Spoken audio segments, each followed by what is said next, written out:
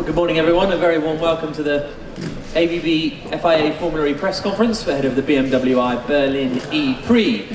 As you can see, we have Nico Rosberg, a Formula E investor and Hugo Boss ambassador, and Alejandro Agag, the founder and CEO of Formula E this afternoon. Nico, firstly a very warm welcome to Formula E. What first sparked your interest in the championship?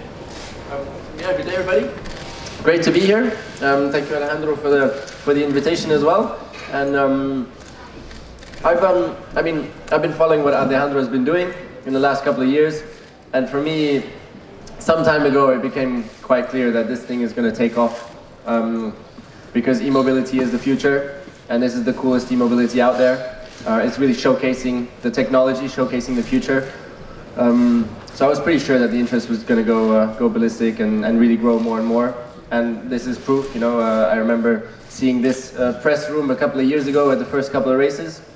There wasn't quite so many people, but today a lot of you have come because the championship is just growing. It's becoming fun to watch, and the manufacturers are coming in. You know, and it's a great time for Formula E, and I'm very proud to be a part of this. And see the action out there, and even more so, I'm really looking forward because I just drove the Generation 2 car through town. A couple of donuts was already good fun, but now I want to take it out on track because I think that's going to be pretty awesome. How was it driving through the city? Great, yeah, it was special. I mean, this is my capital city, so for me to drive and showcase the Generation 2 car, showcase e-mobility here in my capital city, past all the landmarks, was great, and a lot of people out there were excited when we were coming by, you know, and I mean, for them it was like a spaceship was coming by. I don't think they were expecting something like that on the streets of Berlin, and so it was it was nice.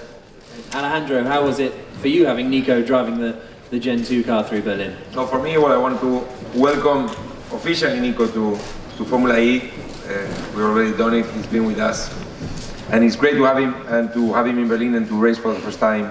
To drive for the first time probably the Generation 2, but today is the last day of something that is taking a while, and I remember very well when I was walking in Vienna to the FIA prize giving ceremony, and I get the breaking news on the way that Nico Rosberg is going to retire from Formula 1 the night he was going to pick up his trophy as world champion. And I get to the venue, and who is just in front of me? I was walking with my wife, and he was in front of me, Nico and his wife. And as I saw the news, I said, I need to get Nico in Formula E, somehow. So I wait for the dinner to pass, more or less, and then at the coffee, I kind of go to say hello to Jean Todt and like go kind of like this. You remember that or no? I do. Yeah, I do. And his wife looks at me first, and I say, "Hi, I'm Alejandro Agag from Formula E, and I'd like to talk to your husband." And she goes, "Don't even think about it."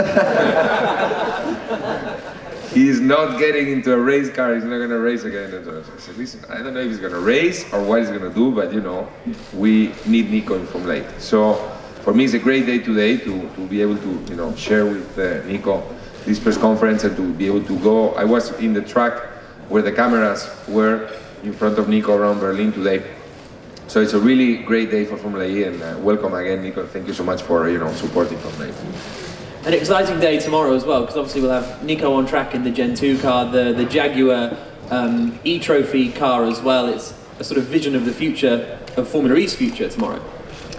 Yeah, it's going to be a very interesting day because it's not only Nico driving the Generation 2, it's myself driving the Jaguar. Oh, you're Yeah, I'm going to drive, yeah. So, watch out. Is that a good idea, do you think? Or? We're not going to drive at the same time, don't worry. That's good, that's reassuring. But, it's great to have the Jaguar. It's amazing. I was just trying the car right now. I mean, trying the seat, preparing to race, and I'm going to drive it at 2 p.m. And it's great to have Jaguar as a support race of the championship. I think it's great. I think there is great interest for that trophy, and it's going to be a great addition to our race day because we race on one day. So really happy to have both things starting on season 5. And as we announced yesterday, both the Gen 2 and the Jaguar Trophy. Well, I don't know if the Jaguar Trophy actually, but the Gen 2 will race for the first time in Riyadh. And so finally, from me, a word on Berlin. We've raced here every single year. It's a real strong point of the Formula E calendar. Yes, it's the only city actually in the calendar that we raced every season, the 4 seasons.